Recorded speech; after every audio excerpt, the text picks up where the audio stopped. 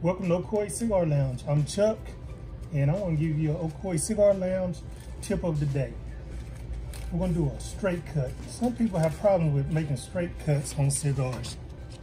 Take that out, turn around here, and grab that cigar, and you just take it right here and snip just a little bit. You just want to take a little bit off of that cigar, don't take a whole lot.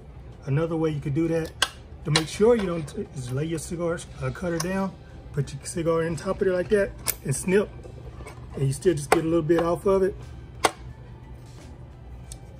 We also have cutters. Yeah, let me get that. See that back, that false back there?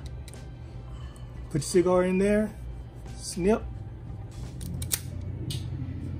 and it protects the cigar. You can't cut too much off. That's your cigar and tip. Ocoee Cigar Lounge, 246 North Ocoee Street.